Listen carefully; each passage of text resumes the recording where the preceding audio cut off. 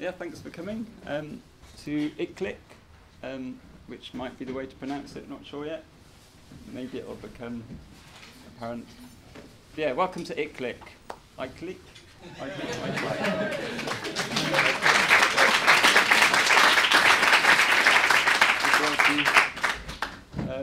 Yeah, we've got quite a busy programme, so we haven't got much to say. What were we going to say? You were just going to talk a little bit about the conference. Okay. So this is the live coding conference. We're going to have 3 days. You know this already. I mean, we've already written a welcome for you to read in the programme, so you can read that. And we'll have a session at the end where we talk about next steps, like the journal which you're editing with Kate and things like that. One thing I want to mention is that tonight we've got some food provided by the real junk food company, which is, we tried to find out how much it would cost and they wouldn't tell us, so they say it's pay as you feel. So if you can take a couple of pounds or something, I don't know, and donate it to this charity that's providing our food tonight. I think they're a charity, but that'd be good to also top it up from whatever money we've got left. And that's at 7. I think Ash is going to lead us all there in convoy. So what else should we say? Should we just start? Yeah, we were just going to mention also that this conference is kind of the result of the live coding research network that we're running. It's been running for nearly 2 years now. It's a collaboration between Sussex and Leeds. And we've had a few events like live coding, well, a kick-off event in London, live coding and the body symposium in Brighton, live coding and collaboration in Birmingham, and then we had an event about live coding in education in Cambridge. And all these events have been kind of designed to explore live coding and the future of live coding and how different people interface with live coding from different fields. So I guess that's something that you're interested in terms of this conference as well. That the conference is not so defined, but it's very open, and it's up to us all to kind of shape it and take it into the future. Yeah, that's the spirit of live coding, I think, changing rules as they follow. Yeah. So if something happens which you're not quite sure whether it fits your definition of what live coding is, then we just have to redefine it.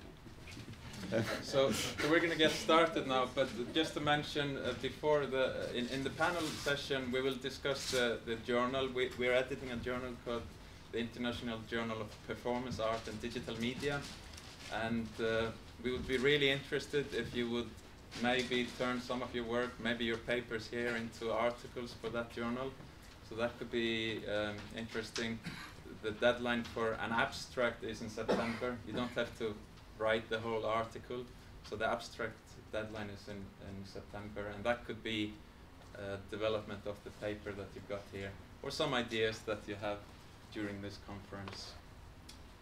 So we should hand over to David, who's going to lead this session. It's really great to be here and share this first session. The 3 presenters in this session all need scarcely any introduction in the live coding community, so I'll keep the introductions are brief. Our first presenter is Alan Blackwell, who has the distinction, we think, of being the first full professor in the world in live coding.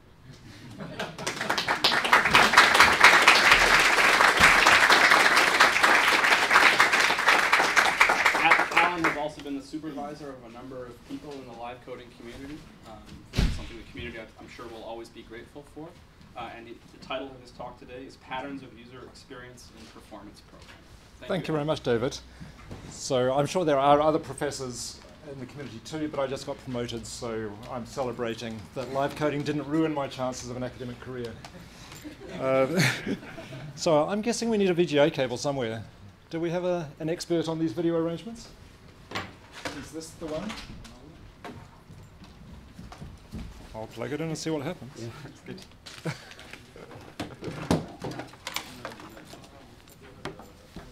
These little things are smooth out during the conference. Yeah, that's possible.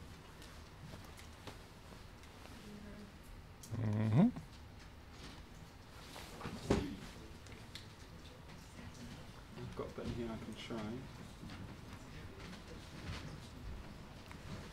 I'll try this button. Excellent.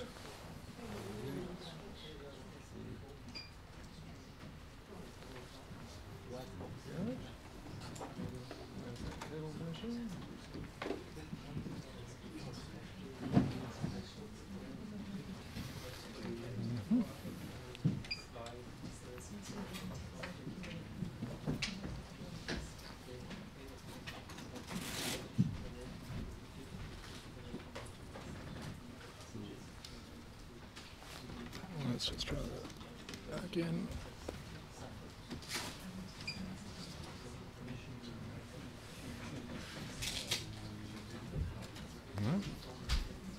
Okay, things are looking good. It's detected a display. It has. It has now, and it's on here. Okay, this is good. Okay.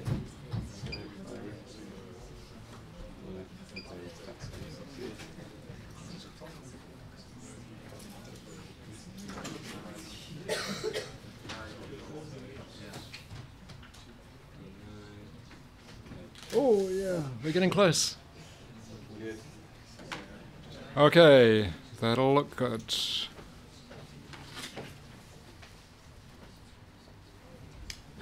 Great! Well, very nice to be the first speaker in the first international conference on live coding. Thank you for bearing with us. So this is not a particularly special talk, it's just a paper I submitted to the conference. I feel like I need to be apologetic about that, but I hope it's interesting in some respect. It's just randomly I got chosen to be first up. So we'll hear lots more interesting stuff later, I'm sure. So that's the title. What are we going to do? The purpose of this talk, I want to tell you a pattern language that we can use for thinking about what it means to do live coding. And in particular, thinking about what the user experience of live coding is. So there was one special word there, pattern language. Now, I'm guessing that quite a lot of people in any technology community are going to near that, but I'll just take this chance for a gratuitous piece of screen art. What is a pattern language? So for any of you who hang around in computer science departments, a pattern language looks like this. So there's this famous book by the Gang of Four called Design Patterns. It's a catalogue of components of ways to build software. And an individual pattern looks like this. It's the arrangement of a few parts inside of your program. So that's what most computer scientists would think that a pattern language looks like. Perhaps I should have asked for a show of hands. How many of you already know all this and I can accelerate?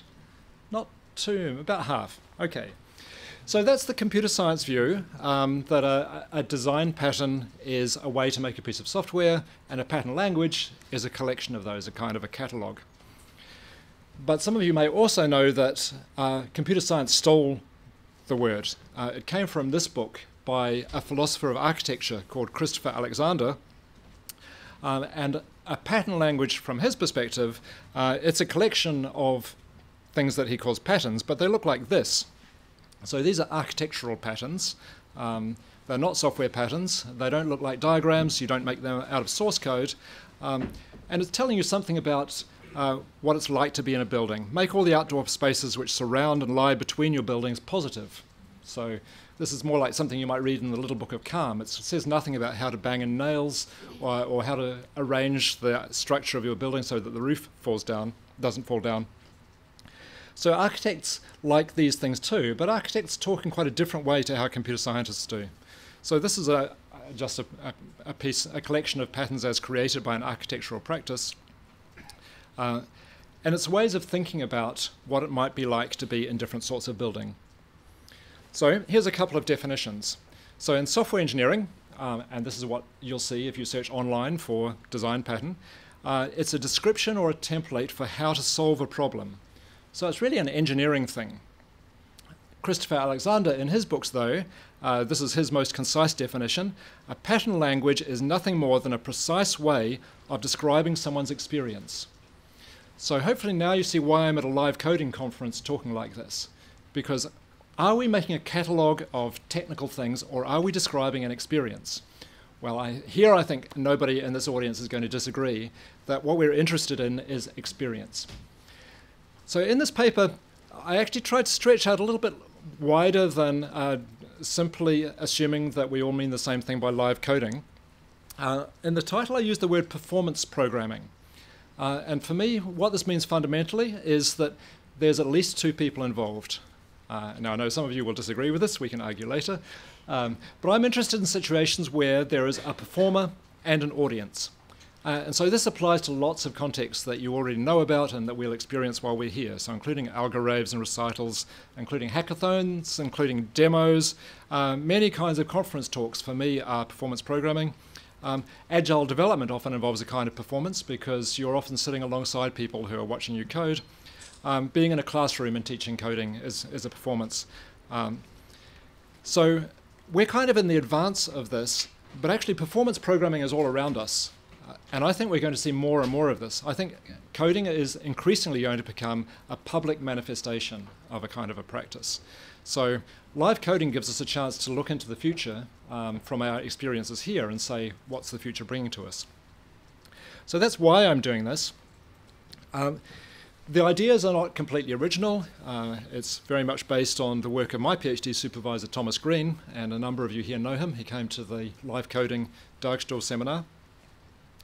So one of Thomas's most influential pieces of work was something called the cognitive dimensions of notations, by which you take some kind of information structure and then look at how people interact with that information structure in order to do, we think, pretty much the same thing that Christopher Alexander was aiming for. Thomas didn't say this himself, but cognitive dimensions in many ways was a way of precisely describing the experiences people have with structured information. Thomas was interested in all kinds of structure, so he's a musician and he's also interested in software, and he very much recognized that when you've got a musical score, it's structured information, just as a piece of source code in a program is. So building on that and thinking about the ways that we interact with the structure of music and software when we're doing performance programming, there's a range of different kinds of things that we're likely to do. There's interpreting, where you've got a structure presented to you either sonically or visually, if it's or through dance or in source code. So there's a certain number of characteristic things we do when we're interpreting structured information. Sometimes we search to find something, sometimes we compare parts of the structure to each other, sometimes we're just faced with a barrage of structure and then we have to do sense making, which is to reconstruct what the structure was out of what we're perceiving. Another kind of activity is constructing, where we're actually making a structure. And we might be making it a piece at a time, maybe just by adding a little piece, or we might take a structure somebody else has made, like a Bach fugue, for example, and we transcribe it to the organ. We have to re-express the things that we see on the staff and re-express them in terms of the structure of the keyboard. Or we might be just hacking. So we're creating a structure, but we don't even know what it is yet. So the structure will emerge as we're making it. And then thirdly, there are times when we share structure with other people. And actually many art forms, all performance art forms in some way are sharing structures between the performer and the audience. And we've got ways of talking about these in different parts of, different kinds of experience. So there are narratives where somebody is expressing a structure to somebody else. There are discussions where people build a structure together. There's persuasion where you try to get somebody else to build a structure, but you know what they want, what that is. So some of you will recognize that there are some similarities here to the ways that the cognitive dimensions are often described. But what's really different in this community is that the audiences and the performers are doing different things. So one of them is creating, one of them is reading. Maybe they're collaborating, one of them is observing, one of them is expressing, and so on. And so the written paper, which has got a lot more exploration of these philosophical ideas about experience, I guess, carries through those arguments in a lot more detail.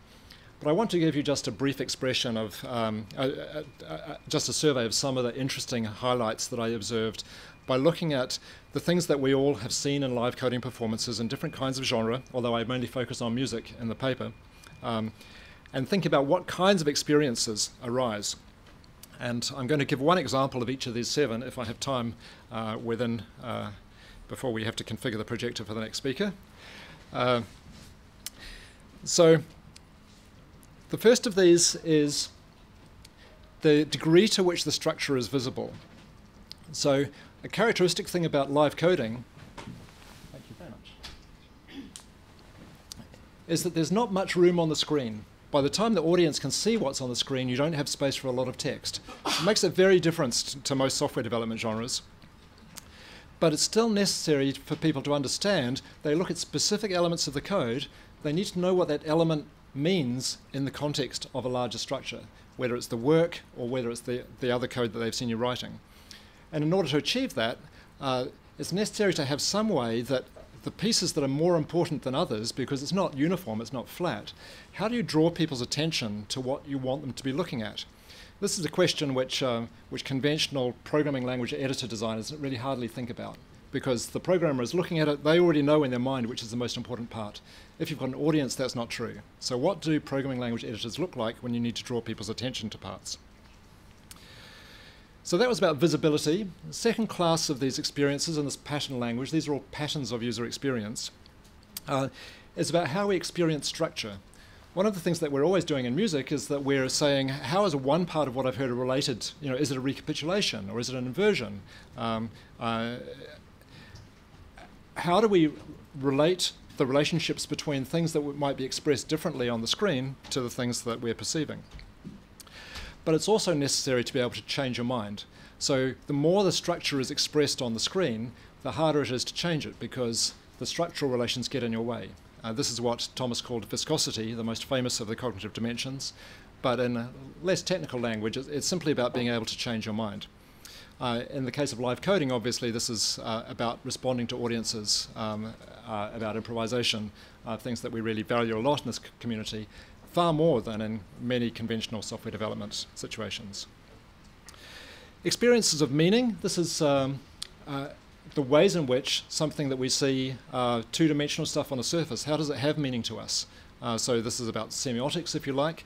It's either about communicating clearly or possibly not communicating clearly. And we can compare some examples. So there we have a piece of Tidal and a piece, the Threnoscope, Sonic Pi. Visually, these things look completely different to each other. They've got very different intentions. So the way that they carry meaning between the audience and the performer is intentionally different. These are user interfaces. So the same kind of mundane usability things. Is it easy to press the buttons and see where things are? One of the things that can be a tension in live coding is, are you able to interact very fluidly, perhaps by using a lot of shortcut keys, or can the audience see what you're doing? Or is it a system that's clear to a newcomer? With Sonic Pi, we've really had to work hard to get something which an 11-year-old child can walk up and see what to do, but Sam can still perform fast in a nightclub without having to go through all the menu structures that they do. And is its behavior predictable? With most computer systems, you want them to do the same thing. The same action should have the same result whenever you do it. But quite often in arts contexts, we're more interested in serendipity. We're quite interested in having an action that will have a different effect next time we do it. I think the ways we think about things, there's obviously a lot of cognitive challenge involved both in programming and in live coding. Something that's very interesting with live coding languages that is not like most software development is the way that you get drawn in to play around, and audiences see you doing that as well.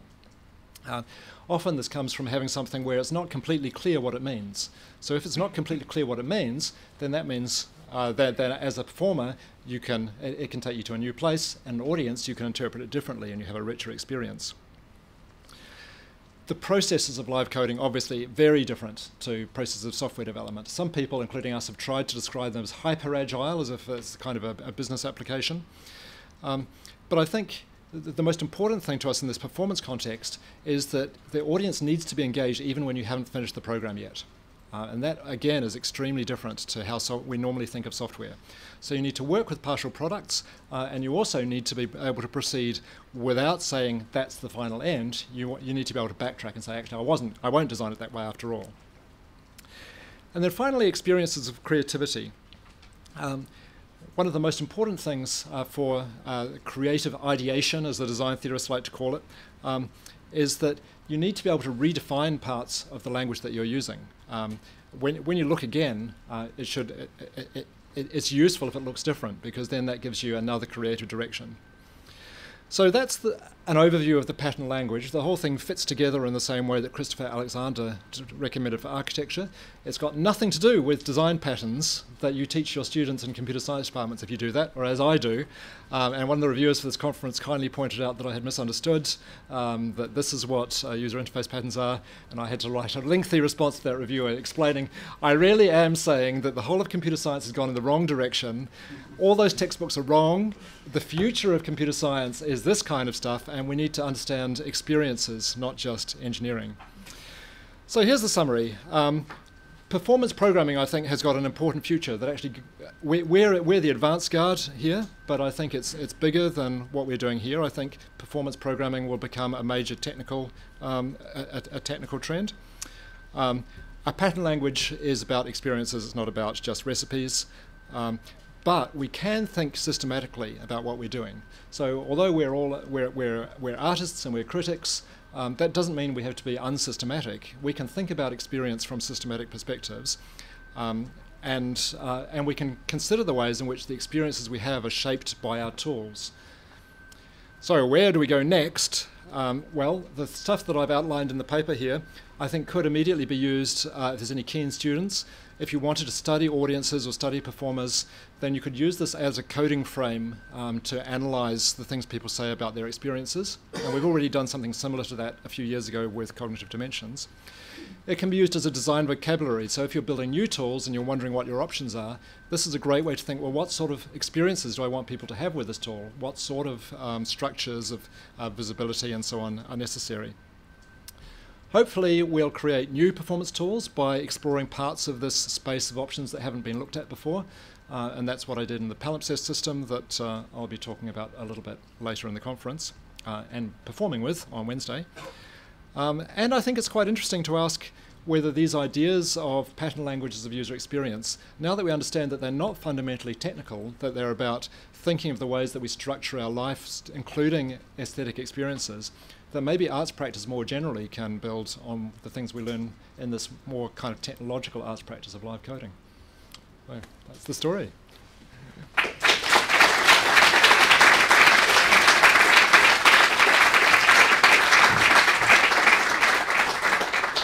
I'm going to keep us on quite a strict schedule because there is a concert to go after, go to after this. But do we have one question, perhaps, from the audience?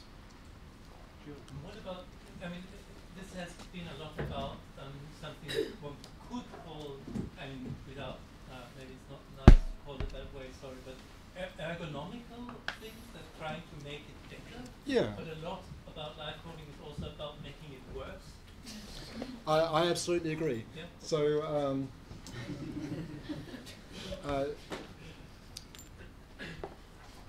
so things like being able to change something easily. So is this necessarily making it better? If you are designing a nuclear power station, then you really don't want to be able to to change something easily. If you're giving a performance on stage and it's improvised, possibly you do. So yes, you're absolutely right. And in fact, cognitive dimensions took a lot more care to try to phrase things and be very clear all the time, saying these are neither good or bad. Unfortunately, in teaching that, in my experience, that made it harder to teach because people never understood what you were saying. So that's one of the reasons why I've reformulated these in more everyday language, and also in a way that says, for the conventional engineering situation, there's one answer that might seem to be right, but introducing new things like experiences of creativity, that wasn't in the previous cognitive dimension stuff. So actually, there's a counterbalance there. Not everybody needs to be creative, but for those of us who do, we know that those ones are really high priority. Okay. All right, thank you.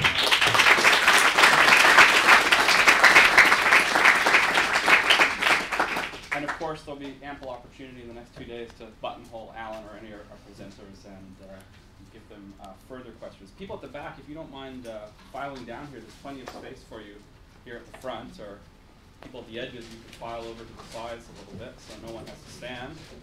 That would be great. Our next presenter is Charlie Roberts. Many of you will know Charlie as the creator of the popular Gibber. I always want to say Gibber for some reason. You say Gibber, don't you? I do. I said it inconsistently for a long time. Okay. But yeah. So bad. Yeah. Creator of the Gibber environment, finishing a postdoc at the University of California, Santa Barbara, and just about to begin a position as assistant professor at the Rochester Institute of Technology. So, neighbors, awesome. Yeah, man. How about a hand for Charlie Roberts?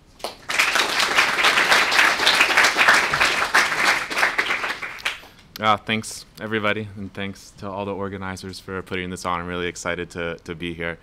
So I'm going to talk a little bit today and do a little demo of some additions I've been adding to Gibber. As David mentioned, Gibber, it's a browser-based live coding environment that I've been working on for a few years now. And one of the things I've spent time thinking about is various ways of affording collaboration inside of the environment. And that's really what I'm going to be talking about today. I've been working on this research with a few other people. Karl, Yerkes, Danny Bazo particularly spent some time helping me with some clock synchronization that I'll be discussing later, and two of my advisors, Matthew Wright and JoAnn Kuchera-Morin. So since Gibber is a browser-based environment, it kind of becomes this naturally networked situation where collaboration really makes a lot of sense. You already have all these tools, all these frameworks, all these APIs embedded inside of the browser that you really just have to do a little programming in order to be able to take advantage of it. So one of the first things that we were kind of interested in with Gibber was thinking about asynchronous collaboration, not just the idea of doing ensemble performances together in the same room at the same time, but how can we distribute code, how can we let other users access code, see code, and build off of those things. So Gibber has inside of it a database backend, a centralized server that you can publish code documents to, and then every code document that you publish is given a unique URL so that you can send those links out to other people, and people can access those URLs, look at the code, modify it, experiment with it, create their own documents that they then distribute to other people. So it's kind of creating a space to easily distribute code, not as a rendered audio file or as a rendered video file, but as the code document itself in the environment in which it's executed. So inside of Gibber, when you launch it, it looks, I thought I had a bigger version open. Okay, it looks a little like this. And over here on the side, there's this thing to browse the giblets. I don't know if there's any way to make that brighter or not. But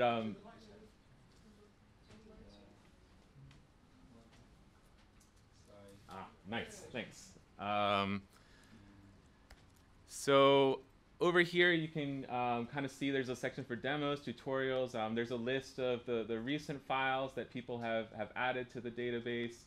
There's a way to search for files that might have a particular type of unit generator inside of it. You can search the full text of the code or by authors or by tags. And again, each one of these publications gets a unique URL that's been added to it so that you can easily go and look at it and distribute those to other people. And I think that's been a really nice thing for teaching as well, so that people can distribute their compositions or sketches to friends very easily. So the second way, so that's kind of the asynchronous idea of collaboration, making it easy for people to look at each other's work and comment and build off of it. The next thing we were interested in is this kind of co-located performances. And we started off by doing it with a central server. So I performed in an ensemble at UCSB called the Create Ensemble that's directed by Matt Wright. And our first performance using Gibber, basically we all sat with our individual laptops, wrote code inside of Gibber, and then sent that over the network to one central computer, which then played all the different code fragments. And one of the nice side effects of that is that you can actually run your code locally and preview the output in headphones and see how it kind of sounds, maybe not in sync with what's coming out of the master server, but you can at least get some idea of the timbres that you're generating before you send it out to the central display. And then there's also a chat system that went along with that so that users could kind of provide a meta score for that. And even though there wasn't this kind of centralized clock, there's actually there's a lot of space for doing things without clock, as I'm sure a lot of people realize. But even possibilities of still maintaining sync. The Laptop Orchestra of Louisiana did a performance using Jibber, where all the members submitted through the chat dialogue, submitted their code to a central conductor who would then kind of look at the code and choose which pieces of the code they wanted to run at any moment in time on their one machine. And since all the code was running on that person's machine, it all kind of naturally became synchronized without having to do any extra technical effort. So that was kind of the way we were doing it, with having a centralized audio source. And then the next step was thinking about, well, what can we do with having a more distributed system where everybody's running code on their own laptop. So we did a performance kind of in the style of PowerBooks Unplugged, where we were all sitting among the audience and sending code fragments around from one person to the next in an exquisite corpse. Basically, each person, somebody starts it off, sends the code fragment to one person, that person modifies it, they send it to the next person, and it kind of gradually goes around the network with that. And that was another kind of technique of doing this performance without having the clock synchronization actually in place.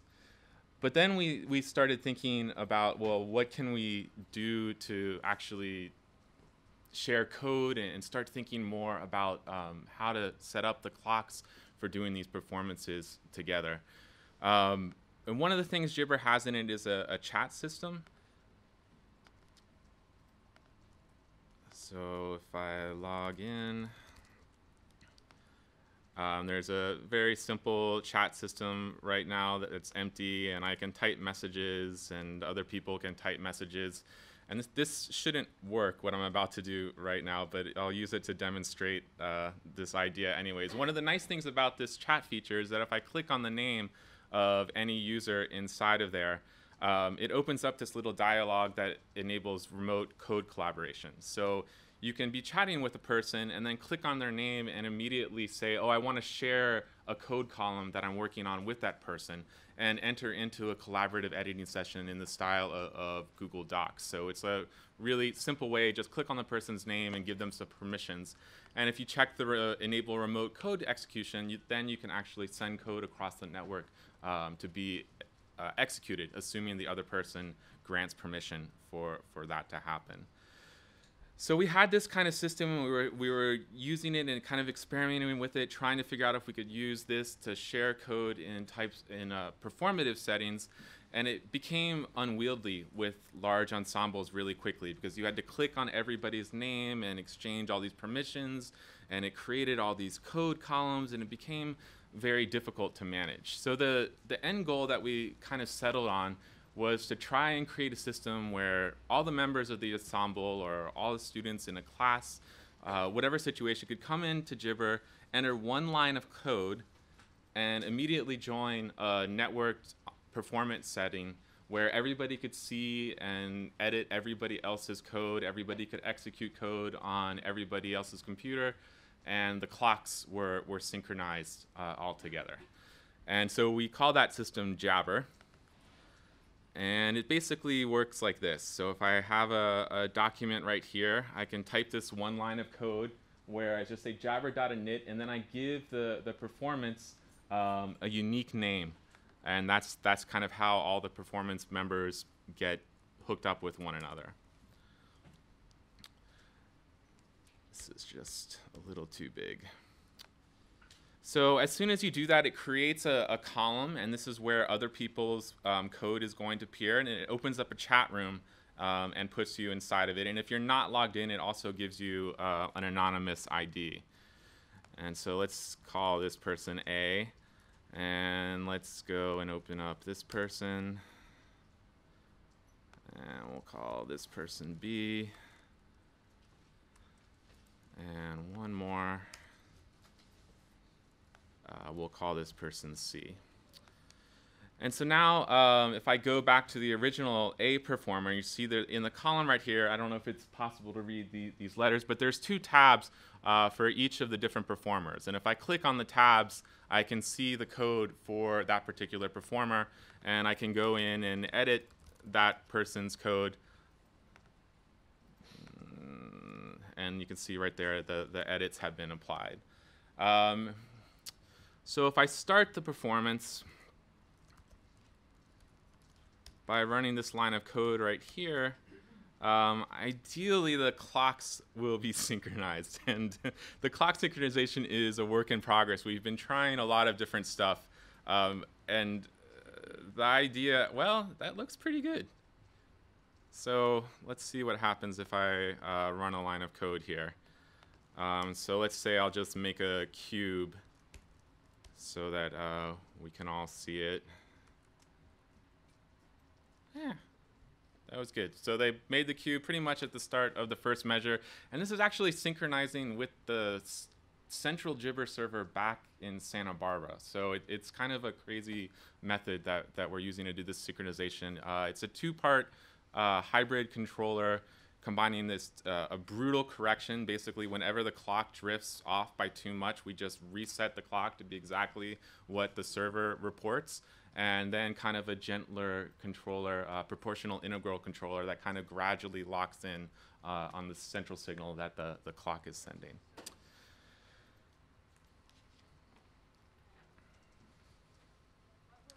So I think I'll just end by showing a very short clip of a performance that was done using the Jabber syntax. This was one of the performers that I performed at what I believe to be the first algorave to be held in the United States a month and a half ago or so inside of Santa Barbara. Ooh, and I don't have audio.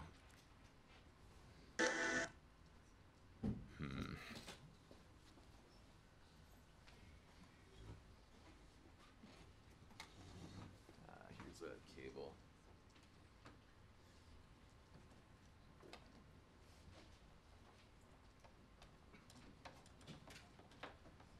You know, this really isn't critical if it's going to be.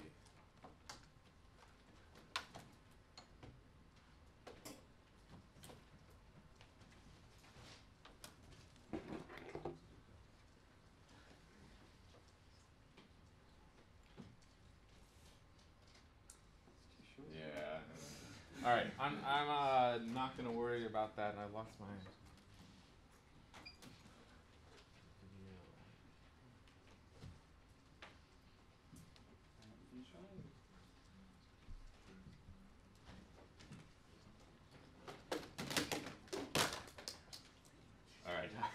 Let's not worry about it. I'm just going to end it there and thank the Robert W. Deutsch Foundation that funds my research. So thank you very much.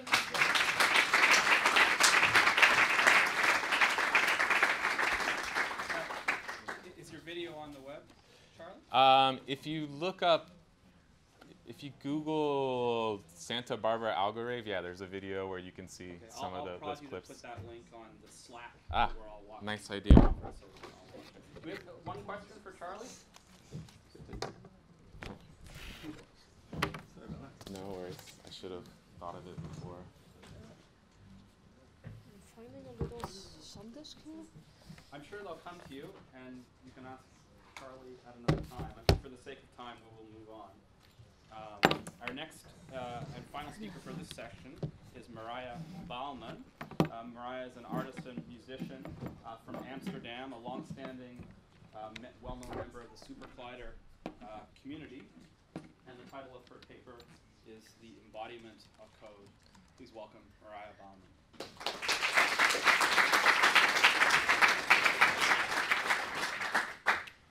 Yeah, and then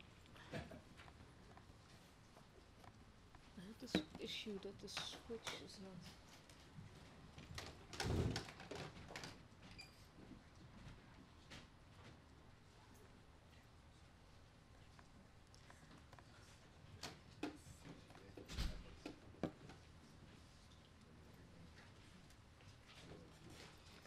Basically, the switch is not giving a signal like, hey, I am a screen. I had this in the other space too. Yeah,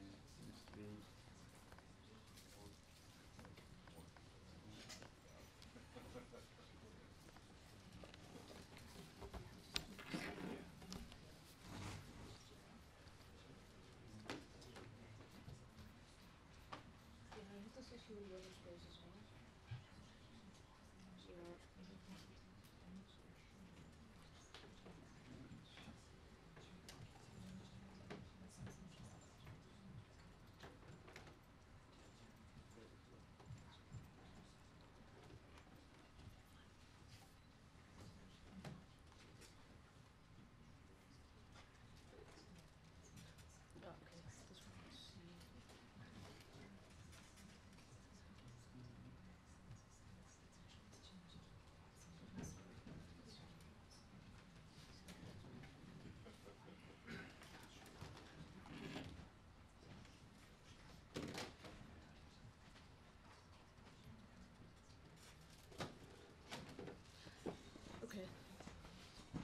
So I'll just stand.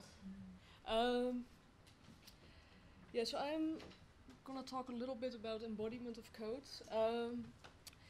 I sort of wrote the paper after last year I was invited for the Live Coding and the Body Symposium.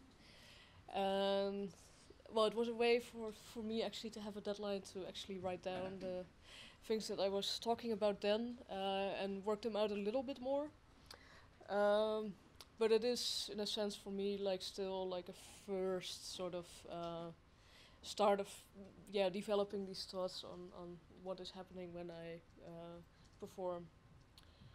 And I'm linking it a little bit to the idea of embodiment from Varela, Thompson, and Rush, who are talking about cognition, saying like first that cognition depends on the kinds of experience that come from having a body with various sensory and motor capacities. So that's the idea that cognition, well, it's not something that's just like that happens in the brain, but it's actually by interacting with the environment. That is when you actually learn things. So it's both doing and sensing that actually creates cognition. And second, that these individual sensory motor capacities are themselves embedded in a more encompassing biological, psychological, and cultural context. So that means we're not doing this on our own, we're doing this all together, and that enables us to keep changing and learning and developing. And I'm also linking it a little bit to Catherine Hales, who is also talking about relationships between technology and humanities. Where she's also kind of addressing this problem that when you write like software, it's not just an engineering task, it's actually closely linked to what you actually try to achieve. And she, in her book, How We Think, writes conceptualization is intimately tied in with implementation. Design decisions often have theoretical consequences. Algorithms embody reasoning, and navigation carries interpretive weight. So, in her view, like the humanities scholar, graphic designer, and programmer should work together in continuous and respectful communication with another if they develop like software that needs to be used by all of these people. And I mean, there's now already also some examples where actually programming is affecting society because, like, they implement technological systems where suddenly the deaf person can't get welfare anymore because they can't make a phone connection they can't telephone to change like what their situation is. So that's where systems are programmed in such a way that they really affect humanity again. So these are some like starting points, context to the discussion. And I sort of split it up in different little chapters. So what we do when we like learn a programming language is that when we first encounter a language, we sort of try to get our head around it. I mean, there is that expression. To understand how the language works and how what we can do with it, and then we sort of adapt our vocabulary within the language to express what we want to do, to express our concepts. And as we are going along, we extend our vocabulary within the language, or if we're not happy with what we find in there, we try to extend it. And if we're completely not happy, we switch to another language and look for that. But it's also going in the other direction. As we are using the language, sort of that language gives us suggestions on what we might want to express. So some things are really easy to express in one language, but not so easy in another language. I mean, myself, of natural languages, I speak like Dutch, German, and English very fluently, and some things are just easier said in German than in English, or some things or some expressions are much easier to say in Dutch than they are in another language. And I think there's also been some research that people actually change sort of personality based on the language that they're speaking in. So some people who speak French and English, like in French, are very authoritative, and in English are much more easygoing because of the vocabulary and the language they use. So it's really sort of changing. The language that you use is changing how you think or shaping your thinking. So there's this continuous like dialogue going on between ourselves and the language, and also quoting JoAnn, Robert Tom Hall, and Alberto de Campo. They wrote about systems within systems in the Supercollider book, where they pretty much said that adaptations of a programming language are less like engineering tasks, but more than like works of literature, formal science, and conceptual and performative art. So it's not, it's changing like ways of expression more than optimizing for some sort of task or something. And then, as we all know, there's a lot of co-evolution going on by sharing code and language extensions. Other coders then developed ideas based on that, used them, and sent their extensions back, which then creates more extensions and adaptations. So there's a dialogue between all kinds of different people through the programming language. Then on the other side, looking from the machine, like thinking of the machine as having a body that interprets the code. And I was actually, my father, he worked for Burroughs for quite a long time, since the late 60s until like the early 80s. And he talked to me, and then I read some more papers about it.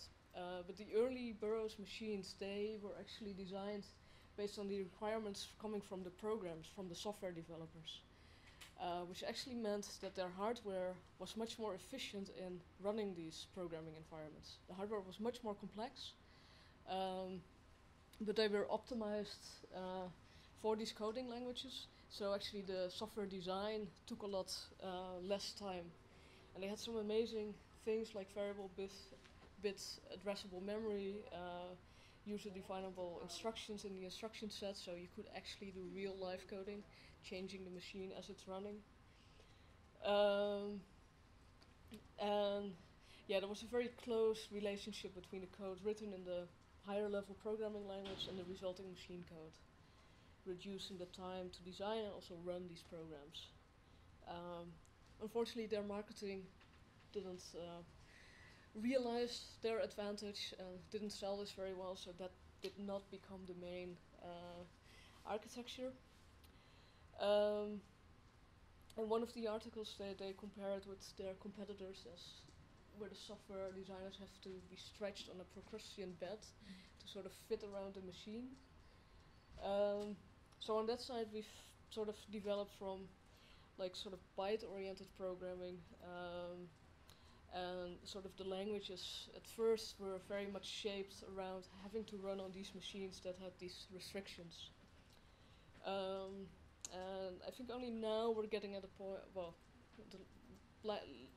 later on now we're getting to this point where we're actually not so much aware anymore of the hardware that our code is running on. And it's run on virtual machines that are optimized for the language. So this is one less changing code while it's running. Can we? I think on modern computers we can't really. We just can sort of manipulate code before it's actually going into the machine instructions. But once it's in that pipeline, we sort of have to rely on the hardware just doing that.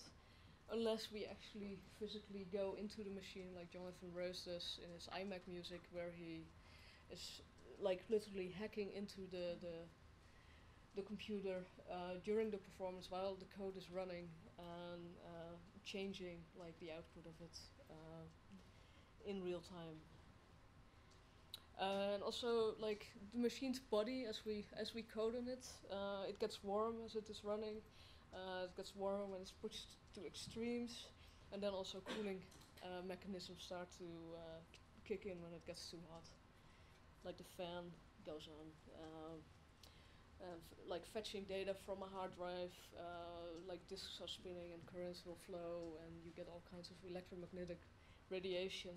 So all the things that we do with our code have like other side effects that we maybe do not intend.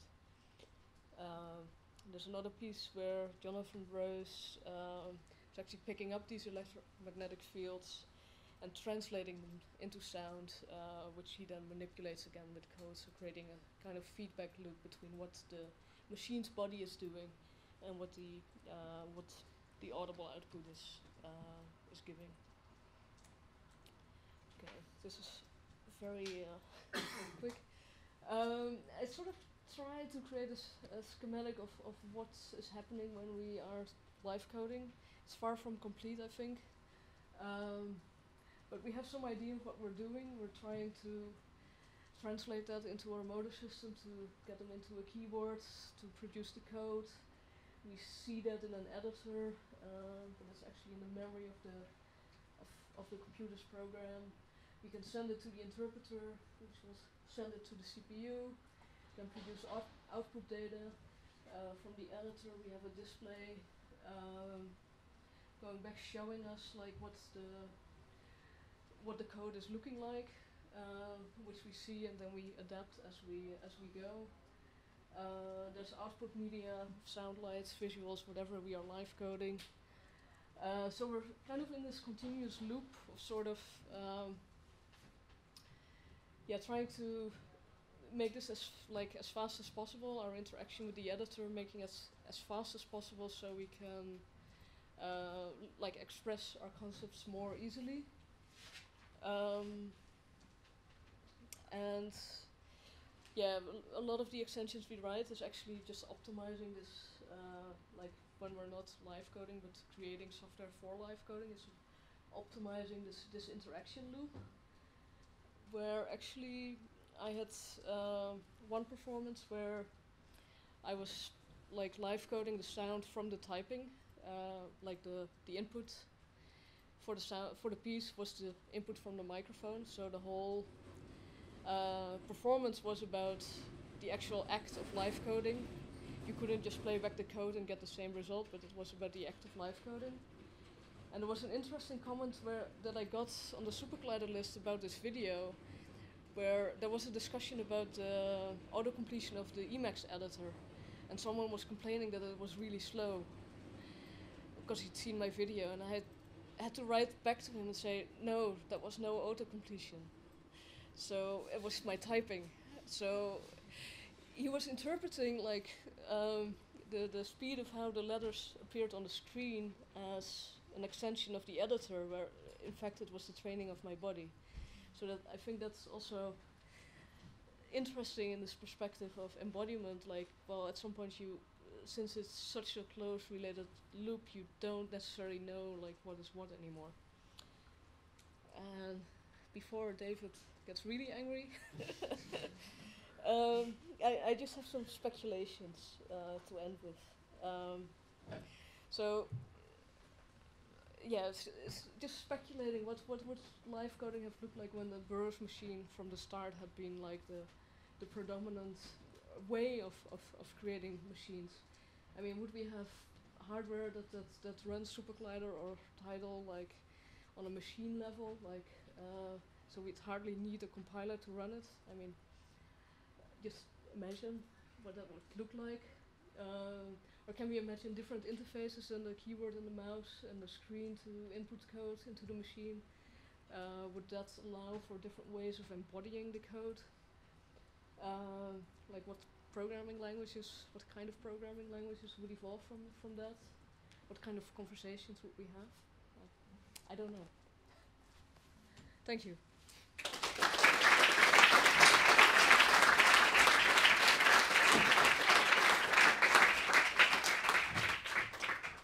We have a question from Marije.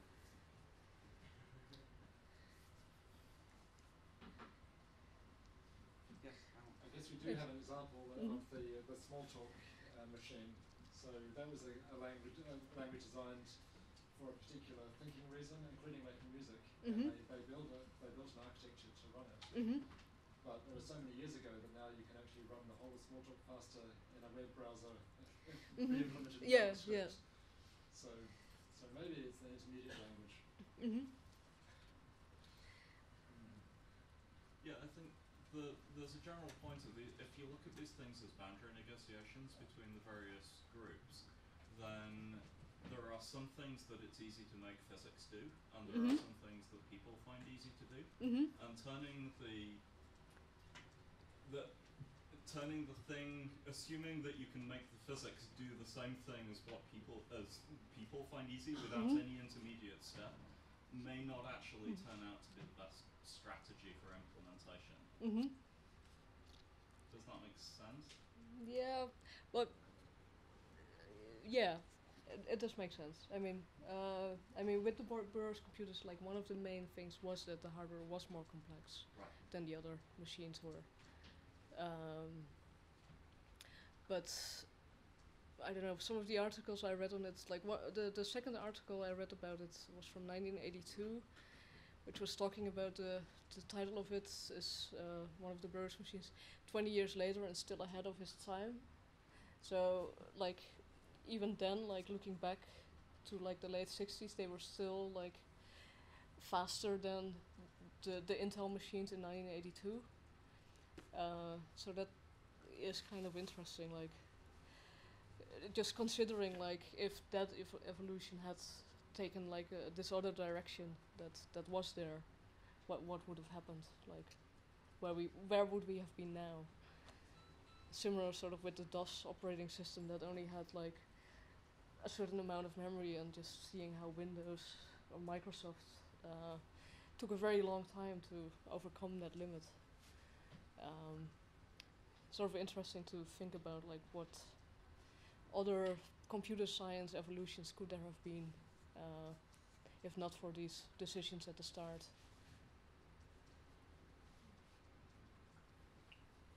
I think they want us to get over for the concert performance in the concert hall, which is supposed to start right now. But I think they'll probably give us 5 minutes. How about another hand for our 3 presenters?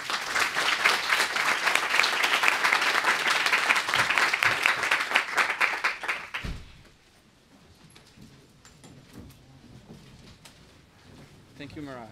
That's great.